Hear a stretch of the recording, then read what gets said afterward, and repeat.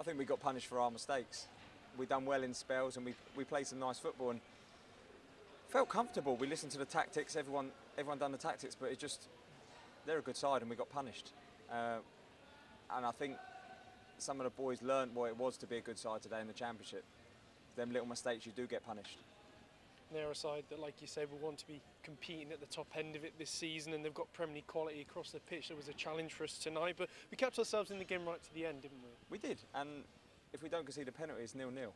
So they've got a great manager, they've got great players, and they're all athletes. That's that next step. I think that's the difference. They're big, strong, quick, and I think that's the difference with the Premier League, that next step. We work hard in training, we do that, and we need to learn from our mistakes. And as a team, we need to be better. We did it, we made mistakes when we was winning and we got away with it, and we're getting punished at the moment, and that's what happens sometimes. You go on a run. We were on a great run when we were winning, and we need to sort of stop the rot.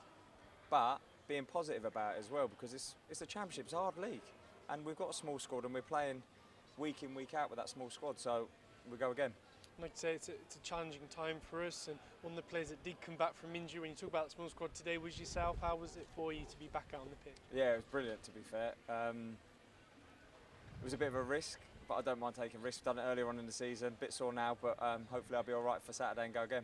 It's been a bit of a disruptive start to your Reading career, but like you say, you're no stranger to bouncing back from challenges, are you? No, exactly. It's happened all my career, so no, you just go again.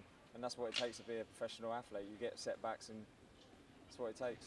When you talk about Hull, that's the last match we've got before the World Cup, and that's the challenge of the Championship. We've had so many games, it brings an end to a very busy schedule for us, that game. It does, and it gives the boys that have played week in, week out a month off to rejuvenate and get their legs back, because it's tough. It's a tough league and they've put in a great shift.